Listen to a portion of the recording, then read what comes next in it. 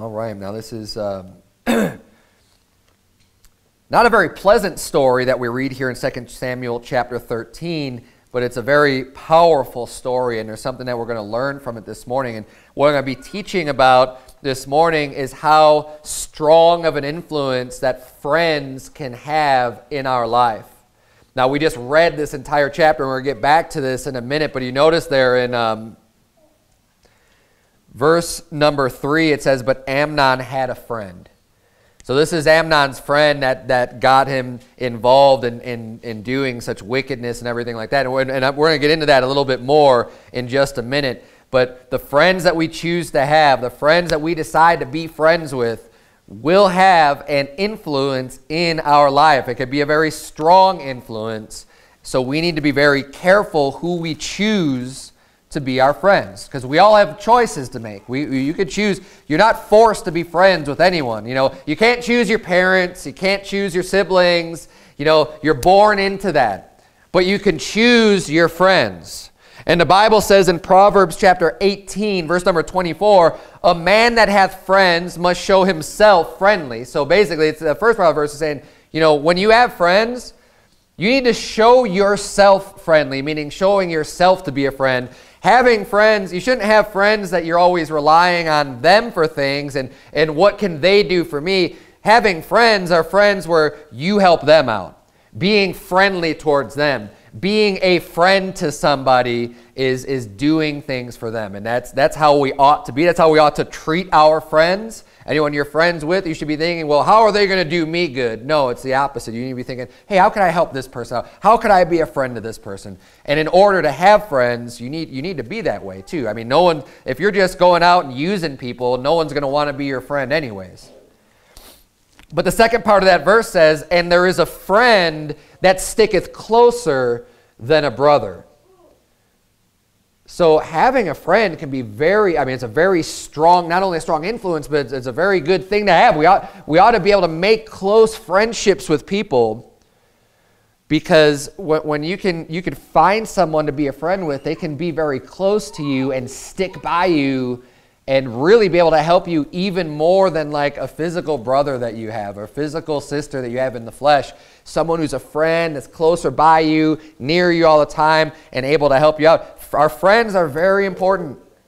They're very important to have. We ought to all try to have friends. Now, you don't have to have 100 friends or whatever, but just having one or two really good friends is going to do you very well, not only to be able to help them out, but for them helping you out well. It should be able to work both ways there, and to find a friend that sticks closer than a brother.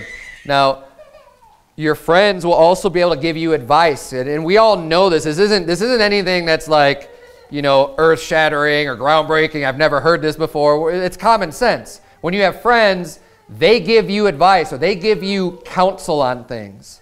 Why? Because you find someone and you open up to them and you'll talk to them about your problems, things going on in your life, whatever's going on, and they're there to help you. They're there for you to be able to confide in them, to be able to talk about things that you wouldn't necessarily talk to with most other people. And you expect them to be able to help you and to give you a little bit of guidance or to give you some comfort or to be able to lift you up in your times of trouble. Like, you know, Job had terrible friends. You see, Job even said, you know, you're all, what was the word he used? He said, you're miserable comforters. Because what did they do? When Job was going through the worst time in his life, and probably the worst time in anybody's life, I mean, that was so bad, everything that he had to deal with the loss of his wealth, the loss of his family, the loss of his health, all these things were going wrong. And his friends came to comfort him, and all they kept doing was telling him that he's in sin. Oh, well, you brought this on yourself, Job. Come on, just tell us. What did you do? You know, you screwed up. You did something. And he didn't. And he didn't do it. It's not like they knew that he was in sin and were rebuking him for it. They didn't. They were just saying, well, you must be in sin. And they were totally wrong. So not only did he lose everything, but then he's got his friends coming over and saying, well, you must have done something wrong. You know, well, yeah, that's real comforting. Thanks a lot, pal. You know, and that's why, you know, especially when we've had this attitude in church, and it's, you know, among other people in church, when things are going wrong in their life, we don't just assume that, oh, they must have gotten into some sin or something. We don't deal with people that way. We comfort them. We try to help them. Oh man, I'm sorry. What can I do for you? You know, don't just start thinking, oh, I wonder what they did. They're in this or they're in that. Now, if you're aware that somebody got involved in some kind of sin and God ends up chastening for them, that's a different story. I mean, that's a lot easier to tell. But like with Job, they had no evidence. They had nothing to say that, oh, he was in this sin, because he wasn't. It would be one thing if they knew, like, oh yeah, Job cheated on his wife and all these bad things started to happen. You say, well, you know what? God's chastening you. He's disciplining you. And that would be a righteous judgment. But I don't want to get off into that. I preached a sermon about righteous judgment and things like that. This morning I'm trying to focus on a friend. And in Proverbs 27, verse number 9, the Bible says, ointment and perfume rejoice the heart, so doth the sweetness of a man's friend by hearty counsel, by giving good counsel, by being able to help and to give your friend good advice. The Bible says, thine own friend and thy father's friend forsake not. Neither go into thy brother's house in the day of thy calamity, for better is a neighbor that is near than a brother far off. And again, going along with that point of a friend sticking closer than a brother. I have brothers, two brothers that are scattered across the United States. You know, when I have hard times, I know I can rely on them. I know that they'll help me out no matter what I would need. I mean, they're my brothers, right? And that's the same way with them. I would help them out because they're my brothers, you know, they're family. Of course I'd help them out, but I've got one in Missouri and another one in South Carolina. That's not going to, you know, it's a lot better for me to have friends here, good friends, a friend that's going to stick even closer than a brother. So in the day of calamity, like the Bible says, you know, it's better to have a neighbor that is near than a brother that's far off. So I could have someone right here to be able to immediately help out with things, and for me to be able to help them out too, right? I mean, that's what the Bible's teaching. So we have friends. We choose friends because, one, they're going to be able to help us and give us advice. And we need to be able to recognize how important and powerful that is, because what we see here, now we're going to go back to 2 Samuel 13. We're going to dig in this chapter a little bit more.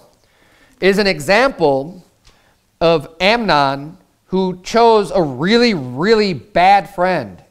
He made a very poor choice in who he decided to be friends with, because Jonadab was a wicked man. And sometimes people may be teetering and not quite knowing, hey, what's the right decision I should do? And they're being tempted with sin. And all they would need is the good friend to say, hey, you know, don't even be thinking about that. Get as far away as possible. You know, that's not what you need. That's not going to help you to be able to give you that sound judgment and just a biblical wisdom and say, you know, you should have nothing to do with that. But a bad friend, like we see here in Jonadab, he eggs him on. He actually gives him a plan to fulfill the lusts of his flesh. And right off the bat, because you could kind of tell by the way this story is worded, Amnon wouldn't have done these things all on his own. Let's reread here in verse number 1. The Bible says, and it came to pass after this that Absalom, the son of David, had a fair sister whose name was Tamar.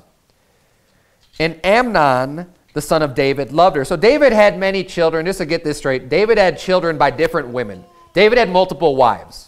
Okay, so Absalom and his sister Tamar were born of one particular woman. Amnon was born from a different woman. So Tamar is his sister, but it's not his sister by his father and mother. It's only his sister by his father. You know, it's like a half-sister. Not saying that that's still not wicked, okay? But it's not quite exactly the same as full-blood sister. But in any case, we have here in verse 2, it says, and Amnon was so vexed that he fell sick for his sister Tamar, for she was a virgin, and Amnon thought it hard for him to do anything to her. So he gets infatuated with his sister. Okay, he says he fell sick for her. He really loved her, but he thought it hard. Like he's like, I can't do anything because she's my sister, right? I can't do anything. He knew that it would be wrong to do anything like that, or to have a relationship with her. So he's like, I know that this isn't right, and I shouldn't do this. He already knew that. But he's struggling with this, right? He knows right from wrong, but he's struggling with it still because of his feelings, because of his flesh, because of his emotions. He's having a hard time with this. So what does he do? He confides in his friend because his friend notices. Verse number 3, but Amnon had a friend whose name was Jonadab, the son of Shimeah, David's brother, and Jonadab was a very subtle man. And when you're choosing friends, being very subtle, that's not a good quality to find in a friend. The Bible talks about the serpent, that the serpent was very subtle. That was more subtle than all the beasts of the field. Subtlety here is he's tricky. He's a deceiver. And let's keep reading verse number 4. It says, and he said unto him, why art thou, being the king's son, lean from day to day? So he notices him. He's visibly, just not doing very well. You can tell he's real bothered. He's got a lot of things on his mind. And he's saying, hey, you're the king's son. Why should you have any problems? You should have the king's son, you should have everything open to you. You should be able to get whatever you want. So what in the world could possibly be bothering you? Why are you lean from day to day? Wilt thou not tell me? And Amnon said unto him, I love Tamar, my brother Absalom's sister. So he comes out and says, well, here's what's bothering me. Here's why I'm so distressed and I'm so vexed. It's because I love Absalom's sister. I love my sister Tamar. And he says Absalom's sister. He doesn't say his sister, but verse number 5, and Jonadab said unto him, lay thee down on a bed. So this is Jonadab's plan. He's saying, okay, well, I'm going to help you out now. Here's what you need to do. Lay down on your bed. He said, make thyself sick. Pretend to be sick.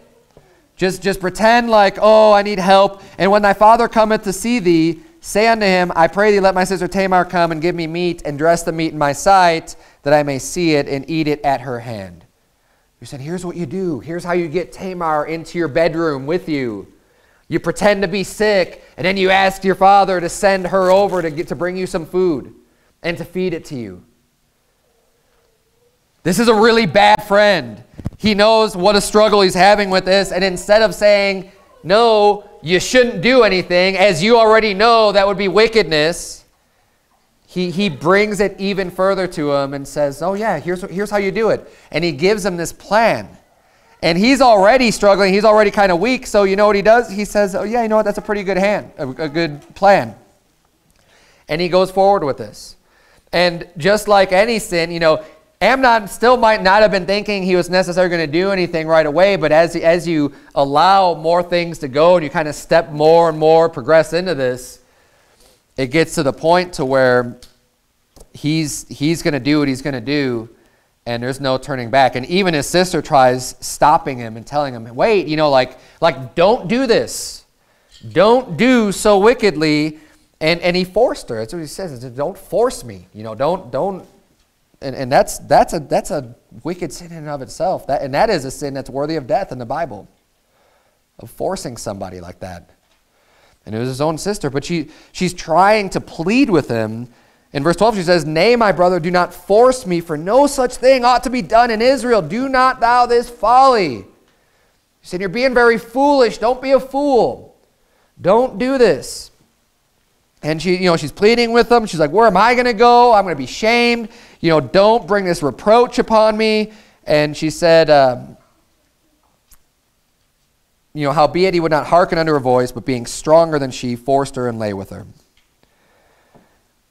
And then he ends up hating her. And of course, we know that obviously that this is the wrong choice. A good friend would be able to warn you and say, and get your head clear. He knew it was wrong, but he let his flesh take over, and he gave an occasion to the flesh to just get involved in sin and get involved in a really wicked sin. A good friend is going to tell you, hey, don't get involved with that. But a bad friend is going to make it easier for you to destroy your life. And what I want to point out also in this chapter is that not only did he force his sister, which already was worthy of death, then he ended up hating her, because that's usually what happens anyways when people, it's kind of weird how it happens, but someone that's, he loved her and he's infatuated with her and he just loves her so much. But because he forced her, because he commits such a violent act upon her, in himself, I would say probably he hates himself for doing it, but he projects that back onto her and hates her. and despises the object of what he loved. And one of the reasons why, because he ended up using her as an object and not actually loving her the way that he thought he loved her before. And you see that's actually happens quite a bit, and when people get forced, especially within families, and people get molested and things like that, in this type of situation, when someone loves them, then they end up hating him. And it says here that the hatred that he had for her was even more than the love that he had for her. That he hated her even more than he had loved her previously. And it's so damaging. It's such a terrible thing to have happened, and it all hinged on him having this friend. It all hinged on him having this friend that just led him down the wrong path. And ultimately, we see that it costs him his life. Because Absalom, the brother of Tamar, he knows what happened, and he's angry. And he's just waiting and biding his time for 2 years. He waits. And he doesn't fully let on how much he hates him. He hates him, but he didn't say good or bad to him. And then he finally devises a plan. He talks to David. He's like, hey, let's all have this big feast. Let me bring everyone over. And then he's like, okay. First he invites the king, and the king's like, no, I can't go. I'm not gonna go. And then he has, well, how about Amnon and the rest of my brothers and sisters? Let's let them all come over. He's like, well, why do you want Amnon to come over? Because David knew what happened also. And David was mad about it. But see, this is another area where I believe David failed, because he didn't allow the proper judgment to happen because it was in his family. And he knew what the right judgment was, but he didn't go forward with it. And that's why when Amnon ends up dying, it actually is a relief to David, because he knows that's the right judgment. But see, it's not right then for Absalom to take things in his own hand. David was the king. He's the judge. He's the one that's supposed to be able to, if the hardest of matters, be able to say, this is right, you forced her, you deserve to die, and be able to put her to death lawfully and legally in the way that it should have been done. But he didn't do that, so Absalom had to take things in his own hands to try to seek out justice. And he does that. And Amnon ends up dying, and Absalom has to run away and flee for a while because he did that. Now, the impact one person had, Jonadab, caused events to happen that completely destroyed Amnon's life, and literally to the point where he died as a result of it, as a result of his actions, as a result of the counsel that he received from his bad friend. He ends up dying.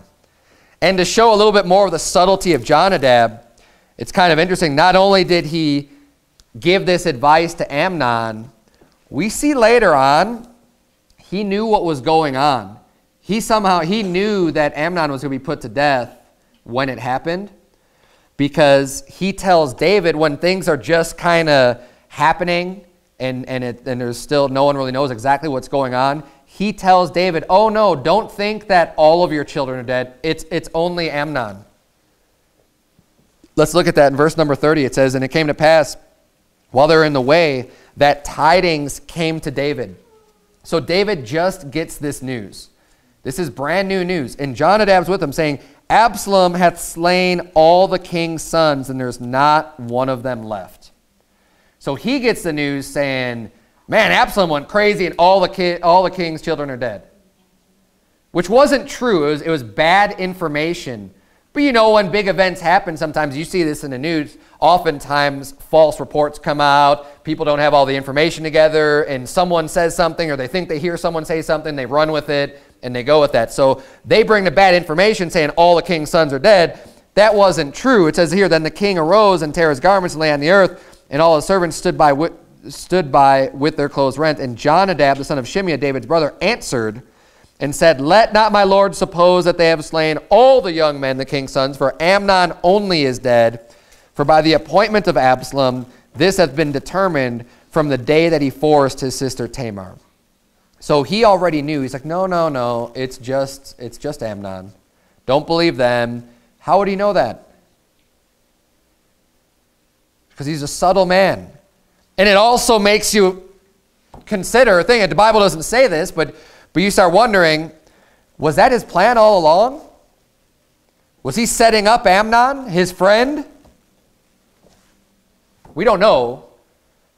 But we do know this, and this is what I really want to drive home, is who our friends are, and really pay attention to who you're hanging around with.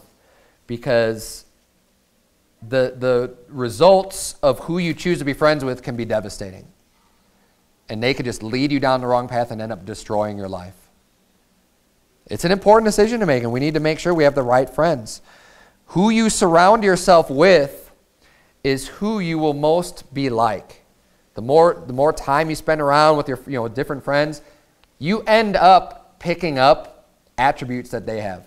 You end up being more like them. You'll end up talking more like them. If anyone here, you probably have noticed this before. We have friends. Maybe you have a friend that's you weren't real close to before, and they use a certain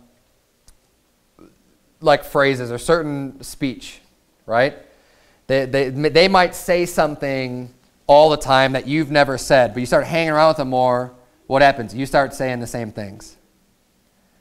Right? I got a couple examples of me personally. So when I moved out to Arizona from Chicago, I spake different when I lived in Chicago than out here. Okay, now some of the accent is gone after being here for so long. I don't talk about my car anymore like that. I don't, there's certain things that I don't really say the same way. But one of the things when I met people out here is a lot of people were saying, yeah, right on, yeah, right on. I never said that. I'd never even heard that before from anyone. But guess what happened? After hanging out with new people, and I hear that all the time, guess what I start saying? Right on, right on. Why? Because you're influenced. You hear other people. Now, is that a sin or is that wicked or wrong? No, it's not. But the point is to show you how people can influence you, and that you could pick up things like that without even realizing it. Even a more funny example, I was working in a hospital cafeteria once, and I was washing pots and washing the dishes and stuff like that. And there were I worked mostly with black people, okay? And this was again in Chicago, and I'm not going to be too careful with my words. It's not a big deal. The language that they used was, let's say, Ebonics, okay? So the language that they used culturally is very different than what I was used to, but these are the people I was surrounded by on a regular basis, working a full-time job. Guess what? I started to pick up on that a little bit. And I would go after work and hang out with my friends, and I'd say something, and I'd catch it, like, what in the world am I saying? It's just, you're in that environment for so long, it rubs off on you. And when you have friends, it's gonna influence you, it's gonna impact you. So this is what I'm saying, is that, that's not always gonna be sinful, but we need to be aware that who you choose to be around is gonna influence who you are and how you're going to act and things like that. We take after the people that we spend time with. Turn, if you would, to Genesis chapter 34. Genesis chapter 34. Because there is a thing called, we've all heard this before, peer pressure. It's real. It exists.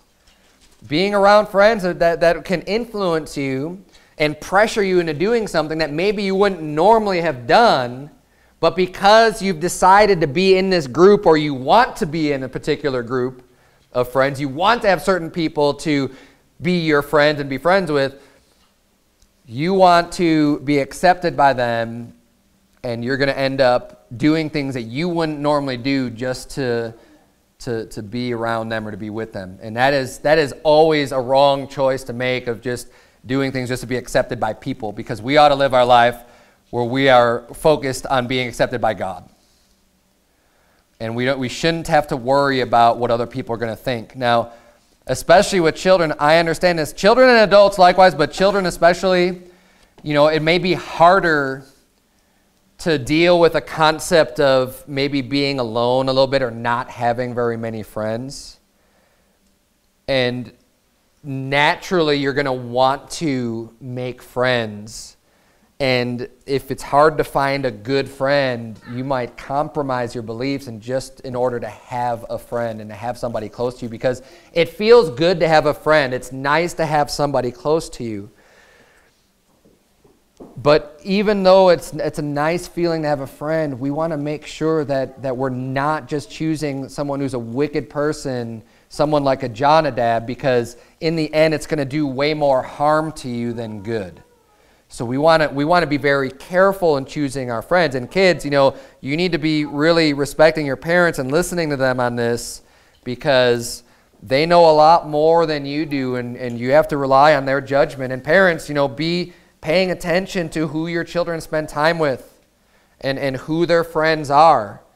Because, the Bible said, we went over this last week, that if any man love the world, that the love of the Father is not in him. So, I don't want my children to become friends with just anybody and just to becoming friends with people who are just really worldly and just love everything that the world puts out. Why? Because they're going to influence my children. I'm trying to raise my children not to be worldly, not to have all the worldly influences, not to just love all the things of this world, because if they're like that, then the love of the Father is not in them. And if they have friends that are like that, that's going to influence them to want to go down that path. And it's a lot easier to make the wrong choice than it is to make the right choice. So the last thing you need is more influences to go the wrong way in life. Choosing the wrong thing is pretty easy already. We don't need people, pushing us that way or helping us down the wrong path. We want the people who are going to help us to improve, to do what's right. People who are going to be godly, people who love the Lord, to be able to make the right choices and to help encourage us to do what's right. In Genesis chapter 34, there's a story here of Dinah. Genesis chapter 34.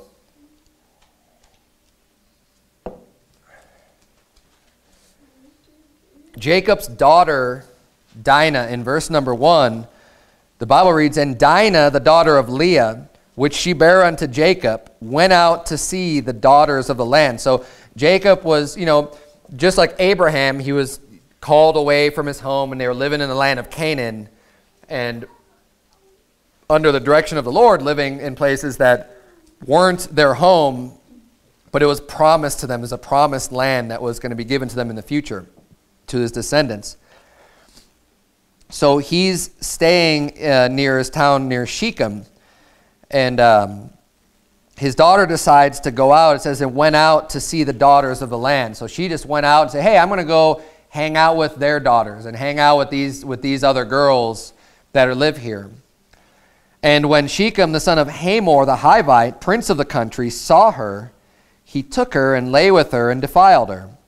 And his soul clave unto Dinah, the daughter of Jacob, and he loved the damsel and spake kindly unto the damsel. And Shechem spake unto his father Hamor, saying, "Get me this damsel to wife." So what we see happening here, and it doesn't say how much time has gone by in these events, but it's not a coincidence that the Bible says that Dinah went out to see the daughters of the land, and then the next thing we see is she's committing fornication with Shechem. Now, some people will say that that he forced her, because it says when he saw her, he took her and lay with her and defiled her. But I'm not going to go too in depth in this, but there is no reason to think that he forced her here, just because it says he took her. I mean, lying with someone, you kind of take them anyways, but there's no indication. It doesn't say he forced her. He defiled her, because anyone that commits fornication is defiled. I mean, a virgin that lies with somebody before they're married is defiled. And that's just the way that it is. So she was defiled by Shechem. But then we see, unlike where Amnon forced his sister, and then he hated her afterwards, because people who are going to force somebody, how are you going to say that you love that person anyways? You really don't. I mean, to force them like that, you don't love that person. You hate him. But he loved this person. So it's a whole nother thing for people to commit fornication and still love them and want to be with them and want to marry them and things like that. That makes more sense. right? Typically, the person who forces somebody doesn't then just want to marry them. They usually just want to use them, abuse them, and have nothing to do with them, as we saw with Amnon. That's exactly what he did. But that is not what happens here at all. Shechem lays with her and then wants to marry her. And that's what happens in this story. So that, there's a few other reasons. I don't want to get into all that right now as to why I don't think he forced her. But those are some good examples. But what we see here, though, is that, fornication is wicked. Dinah wasn't raised that way. She wasn't raised to just commit fornication. But what did she do? She saw the daughters of the land. And she went and hung out with these ungodly girls. And we know that, basically, most of these people weren't. Let me get there because I don't have the reference here. But the Bible basically says that this man Shechem was more honorable than the rest of the people there. And but he was still a fornicator. So if he's more honorable than everyone else, because he was more honorable in that he wanted to marry her, he kind of wanted to do the things that they were asking him to do. And yeah, I can't. It's fine, but you could read the whole chapter later, and you'll see where I was talking about it. That it says that he was more honorable than the rest of the men in the place. But if he's the most honorable one there, and he's committing fornication, that doesn't say much for everybody else. And that's why I say, when she went and hung out with the daughters of the land, well, now she's surrounded herself with a bunch of people who think fornication's no big deal. And honestly, that's the thinking that people have today in our society, isn't it? Well, fornication isn't really that big of a deal. Who cares? Everybody's doing it, right? You go to public school. I went to public school. A lot of people were just like, that's just what you do. You go to prom and that happens, or you go here and it happens, or you go, whatever, and it's just what people do. Not a big deal. And if you allow your children to become friends with people who have that attitude, don't be surprised when even your children go off and commit fornication.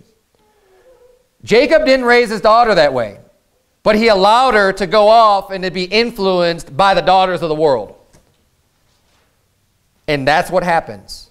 And then we have a whole nother disaster happening here because Jacob wasn't paying close enough attention to who his daughter was being friends with, where her brothers, now because she was defiled, decide to go off and they kill everybody. And you can read that story. They say, oh no, if you want to, we'll let you marry our sister, but you got to be circumcised, and everybody needs to be circumcised, and then we'll just be like one people. We'll marry, each other and be able to join together. And they thought that was a good idea because Jacob had a lot of wealth. So like, hey, yeah, that sounds good. So they went through with it. And then after like a day or two, when they're real sore because the men had just been circumcised, Simeon and Reuben, I think, go through and I forget which two did it. No, Simeon and Levi. It is Levi. Simeon and Levi go through and kill all the men of the city. Just bringing more destruction. And again, in all of that, you can trace back all of those events, even though you have different people acting individually, were started as a result of Dinah getting around the wrong people and making the wrong friends. Making friends have a big impact on our lives, who we decide to be friends with. And you don't have to turn there, but in Judges 14, we see the story of Samson. Now, Samson, there's a lot of things that Samson did that weren't right, but he also did a lot of things that were good. But in the story of Samson, in Judges chapter 14, he fell in love with with a Philistine woman, and he wanted to marry her. And if you remember the story, as he, before the wedding, he's engaged this woman. He's about to get married. He's a spouse to this woman, and he put forth a riddle, and basically made a bet. He makes this bet. He puts forth a riddle. He says, "Okay, if you could answer this riddle, I'll give you whatever 15 changes of clothing and silver and whatever." And then they say to him, and then he says, "But if you can't answer it, then each one of you has to give me one change of garment." It's like 15 people. So It was he was gonna get a lot of wealth for himself if they couldn't answer the riddle. And then they couldn't do it. They finally get through to his wife to give them the answer. They kind of threaten her, and she gets the answer out of him, and then they end up winning the bet. And then he's so upset, he leaves. Now he's married to this woman, but he just kind of leaves. And then what happens is they give his wife to his friend to be his wife. And the Bible says in Judges 14:20, it says, "But Samson's wife was given to his companion, which he had used as his friend." So, first of all, we see Samson probably not being a very good friend because he was using someone as his friend. And then in turn, when he leaves for a little while, because he comes back, now this man has taken his wife to be his own. And again, when you choose a good friend, if you have a companion, if you have a friend, think about it. If you were to be put in that situation with one of your friends, would you just then take his wife? Not if you're a good friend, you won't. Or of course not. You'd be like, no, we could just wait till he comes back. I'm not going to take her. But this guy had no problems taking her. And I think part of the reason is because Samson used him as his friend and wasn't really a friend to him. And he obviously didn't choose a very good friend to have either, because a friend is going to be loyal to you. Now, if you want to grow spiritually, you want to walk in the Spirit more, you need to make friends that are going to be spiritually minded, the things that you do. And that's why, going to church is a great place to meet people and to make new friends. And I believe this, being saved isn't enough of a standard to have when we choose who our friends are. I think it's a first step. I think someone ought to be saved if that's going to be your friend. And let me clear this up too. What I'm saying, there's a difference between friends and acquaintances. Like someone who you're familiar with in a way because maybe you have dealings with people, maybe you work together, you have coworkers, you have things like that. But who you choose to really be your friend is a different story. And who we choose to really be personal with is something we need to be very careful on who we choose. And we ought to be choosing people who are saved, first of all, who are believers. The Bible says, what concord hath Christ with Belial? What communion hath light with darkness?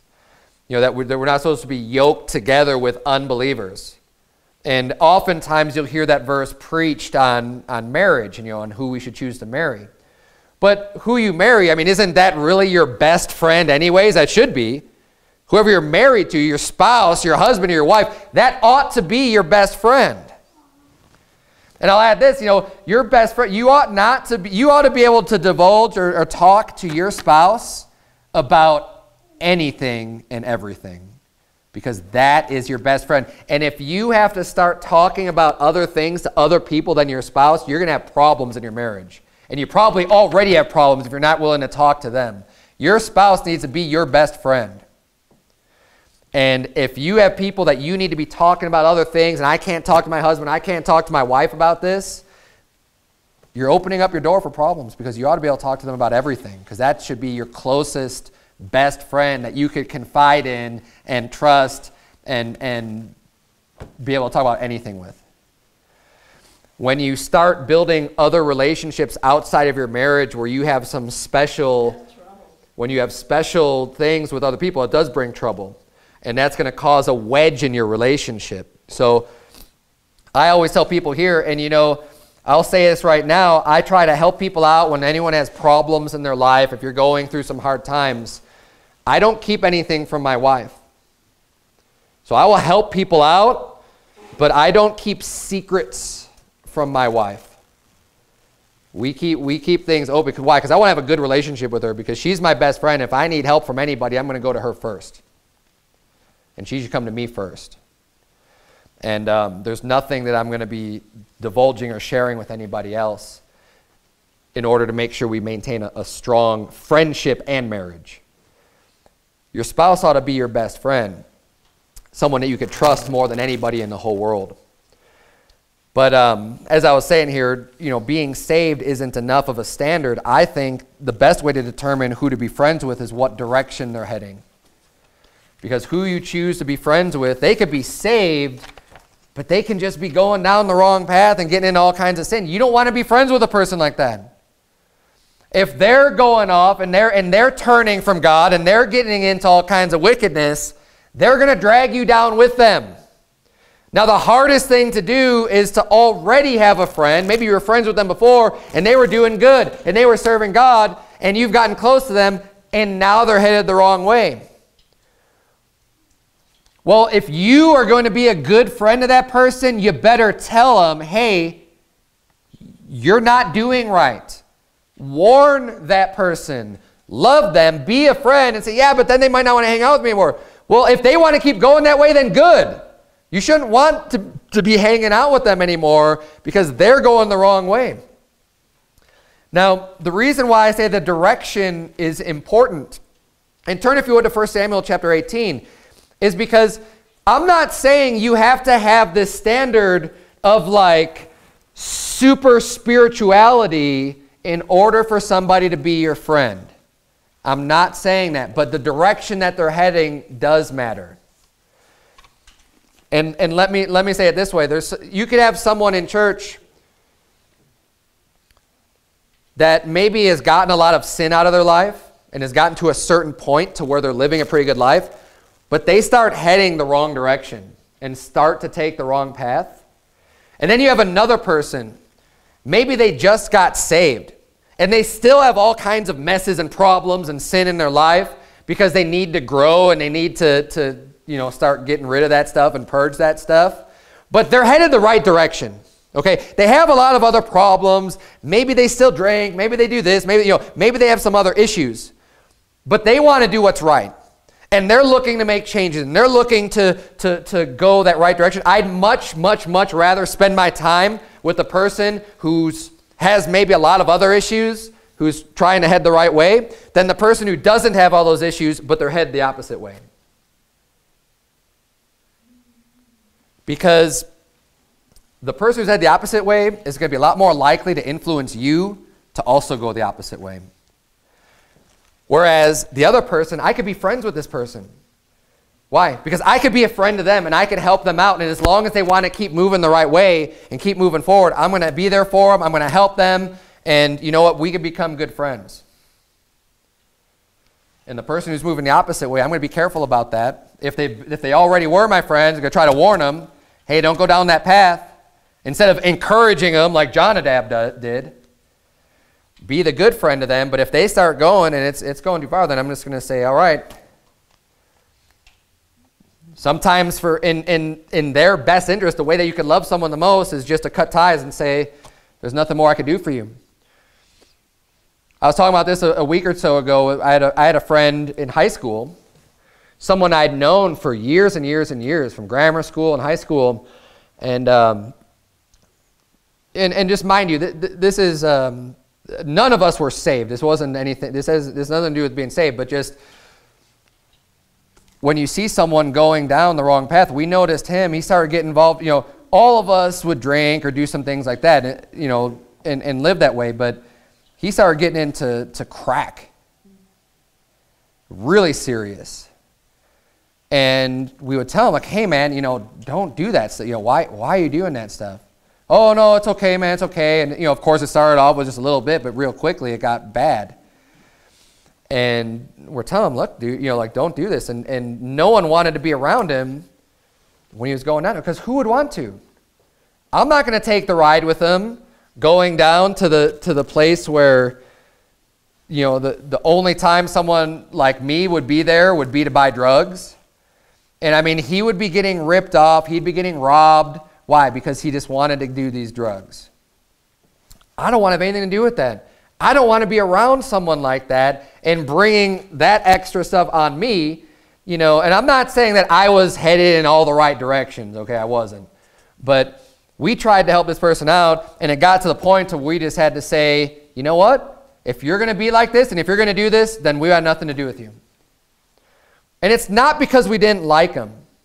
I mean, he was a buddy, he was a friend. He was a friend that that was in our group, that was friends with us, but there comes a point where you have to just say, well, for your own good, if you want to be friends with us, then you got to stop this stuff. You got to stop being like that. And there's a truth to that. Now turn, if you would, to 1 Samuel 18. 1 Samuel 18. We're going to look now at a good friendship. And just get a few more pointers here on having a good friendship and who we want to choose to be friends with. In 1 Samuel chapter 18, in verse number 1, we're going to see the friendship between David and Jonathan. David and Jonathan. Jonathan was the son of Saul. And of course, David was the king that replaced Saul. Both of these men were godly men. Both of these men feared the Lord. Both of these men were headed the right direction. Neither of them were perfect, of course, but nobody is. They had their mistakes, but they were both going the right direction, and they made a friendship that was a really good friendship to have. The Bible says in 1 Samuel chapter 18, in verse number 1, and it came to pass when he had made an end of speaking unto Saul. And mind you, in 1 Samuel 18, this is right after David kills Goliath. Okay, so he kills Goliath, he's speaking unto Saul, and it says in verse 1, and it came to pass, when he had made an end of speaking unto Saul, that the soul of Jonathan was knit with the soul of David, and Jonathan loved him as his own soul. And Saul took him that day, and would let him go no more home to his father's house. Then Jonathan and David made a covenant, because he loved him as his own soul, and Jonathan stripped himself of the robe that was upon him, and gave it to David and his garments, even to his sword, and to his bow, and to his girdle. So Jonathan immediately takes to David, when he sees David, he hears him talking, he's just like he really connects with him. And says his soul was knit to him. And Jonathan becomes a friend right away. He's willing to give him his shirt off his back. Right? He's like, here, have this. Here, take my weapon, take this. I want you to have this. And starts right off the bat being a good friend to David and giving him these things. Now, why was the soul of Jonathan so closely knit with David's? Well, as I mentioned, David had just finished slaying Goliath. And turn back, if you would, to chapter 17. Because in the story of David and Goliath, what we see is David completely relies on the Lord to bring him that victory. David's a man, he's willing to take the chance. He's willing to walk out by faith. He's willing to stand up and do something when something needs to be done. Because what happened? Goliath was coming out. You had the Philistine army and the children of Israel. Their army were facing off each other. And they were kind of at a stalemate. No one was doing anything. There was no fighting actually going on. So every day you'd have this giant Goliath come out. And he'd say, I defy the armies of Israel. And he wants to send out your best warrior to me and we'll settle this matter now. And basically saying, we don't have to fight this whole war. Just send out your best person to fight against me. And Israel was afraid. They were scared. Why? Because Goliath was a giant. He was this big, mighty warrior. And everybody was afraid to face him. So when David comes and he sees this, he's like, who's this uncircumcised Philistine? He doesn't look at him as this big, formidable force that nobody can beat. He looks at him and saying, who does this guy think he is, defying God, defying the Lord, defying the armies of our Lord? He thinks that he can win? Why? Just because he's got some muscles and some armor and weapon? You think that's what's going to save him? David already knew. He's like, no, the battle is the Lord's. We're in the right here. We're fighting a right fight. It's righteous. We're doing good. And who is this guy opposing God? So look at verse number 45 in the story. It says, then said David to the Philistine, because Goliath tries to just belittle him and tries to make him feel real weak and that, powerless against him. But David answers him. Then said David to the Philistine, thou comest to me with a sword and with a spear and with a shield, but I come to thee in the name of the Lord of hosts, the God of the armies of Israel, whom thou hast defied. He's saying, you've defied God. You've defied the Lord. This day will the Lord deliver thee into mine hand, and I will smite thee, and take thine head from thee, and I will give the carcasses of the host of the Philistines this day unto the fowls of the air, and to the wild beasts of the earth, that all the earth may know that there is a God in Israel. And all this assembly shall know that the Lord saveth, not with sword and spear, for the battle is the Lord's, and he will give you into our hands. Very, very clear that David is not saying, well, I'm stronger than you, and I know more than you know, so I'm going to be able to beat you and kill you. He says, no, this isn't my battle.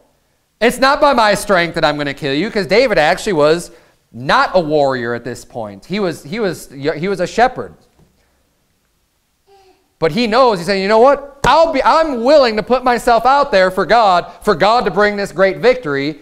And he's bold and confident in his faith toward God. You know what? God's going to kill this guy. God's going to give us delivery. But someone needs to stand up to him. And he did. And of course, you know, he gets a stone, slings it, hits him in the forehead, and he falls down dead. And then he cuts off his head and everything else. Right? It's a great story. I love it. So this is what happens. Jonathan sees what happens with David. He sees the boldness. He sees how on fire. He sees a man who's willing to stand up and fight for the Lord and do what's right. And instantly, he's like, this is my new best friend. Here's someone I want to be friends with. Why? Turn back, if you would, to chapter 14, 1 Samuel 14. Why? Because Jonathan had the same heart. Jonathan also was someone who's willing to put himself out there and separate himself from everyone else to do a work for God. He was willing to do the same thing. In 1 Samuel chapter 14, there's another battle going on here. A different battle. This is before David even shows up on the scene. Jonathan is in this battle. Look at verse number 6. And it's kind of another standoff here in this situation. And basically, they're both on each side of a valley. So having the higher ground tactically is a lot better. So neither side wants to go over and go down the valley and then fight the uphill battle, right? Because that puts them at a disadvantage. So they're both kind of at the standoff.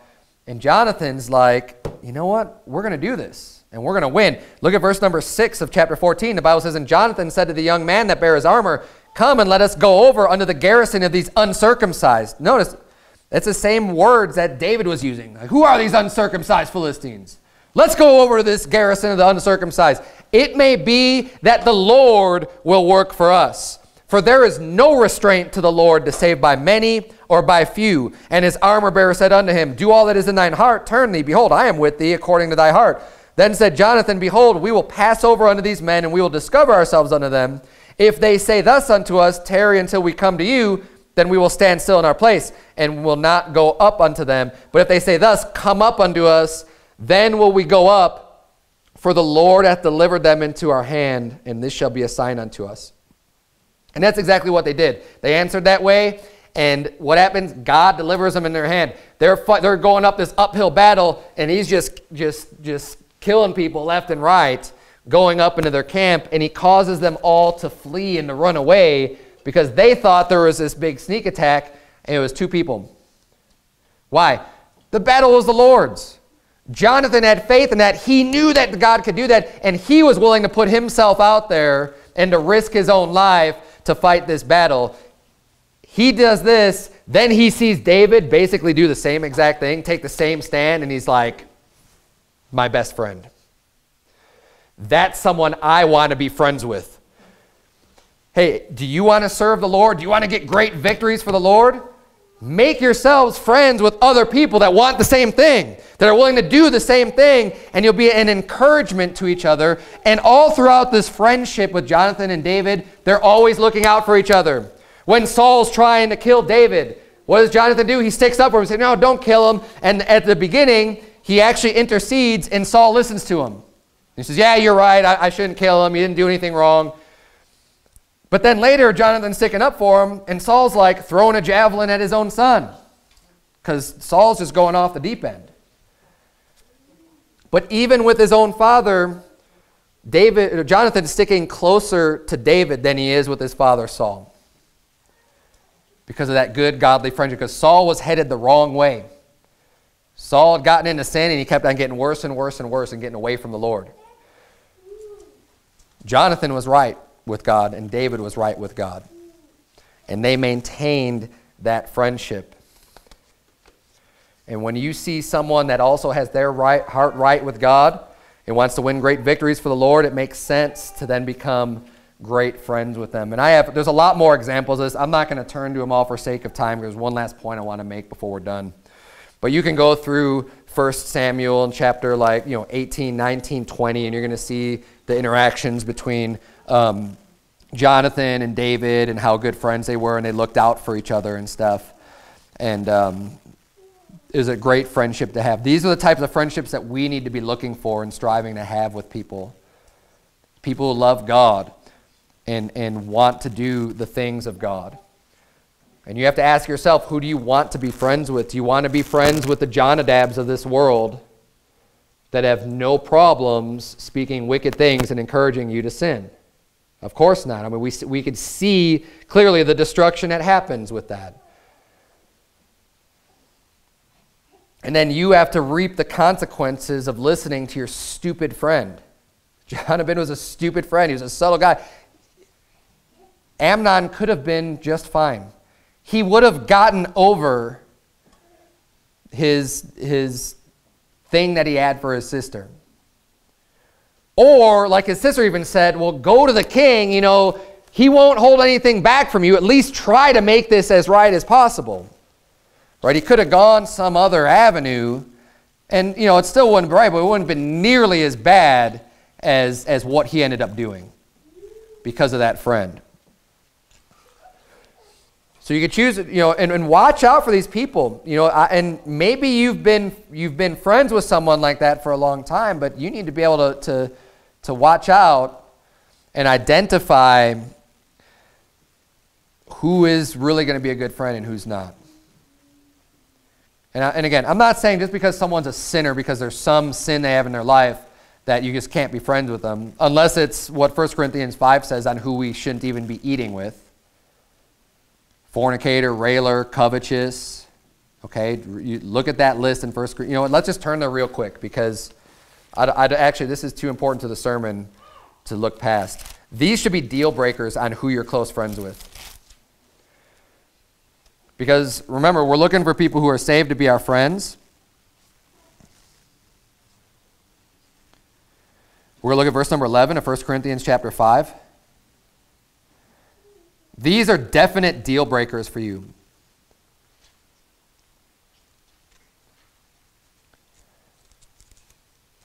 If you've been friends with someone in church and they're known to you as like a brother or sister in Christ,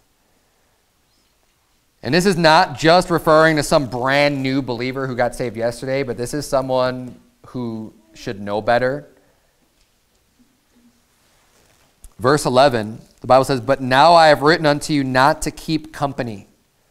So if you're not to keep company, are you going to be friends with that person?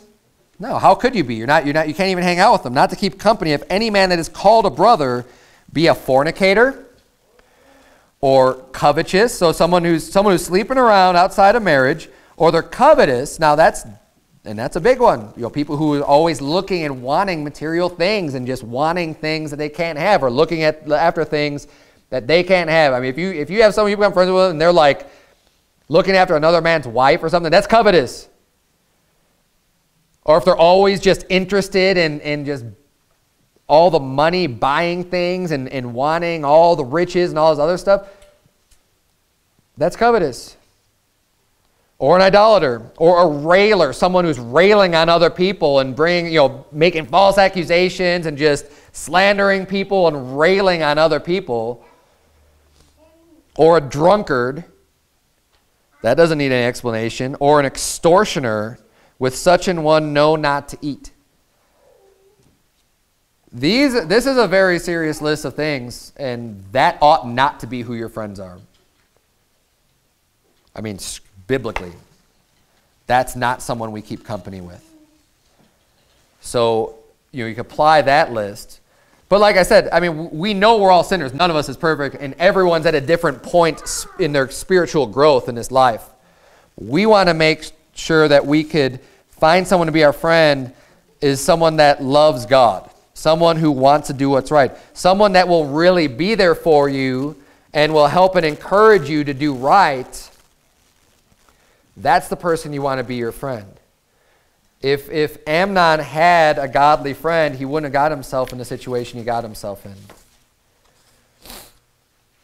The Bible says that, faithful are the wounds of a friend. And a good friend, remember this too, don't break your friendship with someone because they try to help you by pointing out a problem area in your life. That's actually a really good friend because it takes guts and it's harder to actually go to someone and tell them, hey, you're in sin here, you've got a problem, and go and you trying to help you. And even if they don't do it the best way, the Bible says we ought to approach people humbly and in the spirit of meekness and try to and treat them that way to get them to see. Even if your friend isn't the best at doing that, if they're willing to put your friendship on the line by trying to help you and say, no, this is wrong, that's a good friend. There's a lot of people, I would bet, in Amnon's life, because he was the king's son,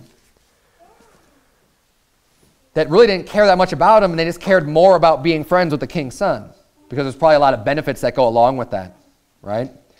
There's probably a lot of good meals he gets to eat hanging out with the king's son. But if he had a friend that truly cared about him, he'd be willing to lose all of that and just say, no, Amnon, this is wicked and that's wrong, and you need to figure out a way to get past that, and I'll help you with that, but you can't pursue this. That's the wrong path. And just being able to tell someone they're wrong, that could be a sign of a good friend. So let's be very careful who our friends are. We see biblical examples of how devastating it can be in a person's life. So let's try to follow these principles and find other people who love the Lord enough to fight the big battles and make friends with them. Let's bow our eyes and have a word of prayer. Dear Lord, we thank you so much for the instruction that you give us. Lord, we thank you for not making it complicated, because it's really not complicated, although I think sometimes it may be difficult because we build emotional attachments to people, and we also long to have emotional attachments with friends and to be friends with people, dear Lord. I pray that you please help us to be strong and to be able to strengthen ourselves in you, and knowing that if we're going to do what's right, you're with us, and that you can encourage us and strengthen us. Lord, help us to find the friendships that we need here, but help us not to compromise what your word says on who we should be friends with, just in order to have a friend. God, help us to use these good principles. And I pray that you please help the parents here to monitor their children and who their children become friends with, because it has such a huge impact on our lives, dear Lord. And it's in Jesus' name we pray, amen.